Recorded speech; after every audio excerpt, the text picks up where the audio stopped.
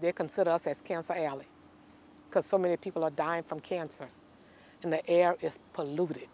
You wouldn't know it to look at, but this is one of the most polluted places in America. Teacher turned environmental activist Sharon Levine has lived here her whole life. When I started to get sick, I thought that being sick, I was getting older. I didn't associate it with the smell, the pollution. Diagnosed with autoimmune hepatitis, and aluminium and lead have been found in her body, all as a result, she says, of industrial pollutants.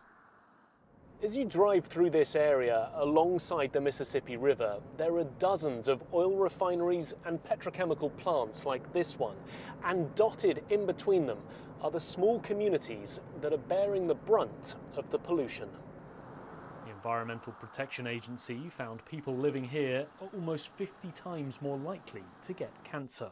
91% of the population here is black, leading the United Nations to conclude the mainly African American community is being subjected to environmental racism, and it's urged further development to stop.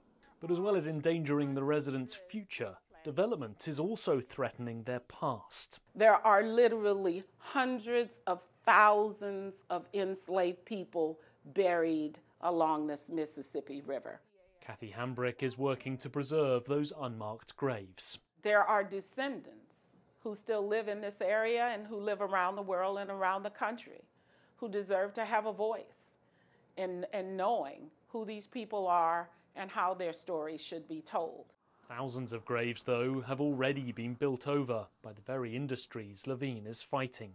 You already don't care about the living, and you sure don't care about the dead, so why would you go and disturb a dead person's grave and just plow it up and just throw the bone somewhere else? No, that is wrong, because this is David and Goliath, and David is going to win. Levine is now determined to save her past and her future, and beat plans for a new petrochemical plant just 2 miles from her home. Nick Harper, CGTN, Donaldsonville, Louisiana.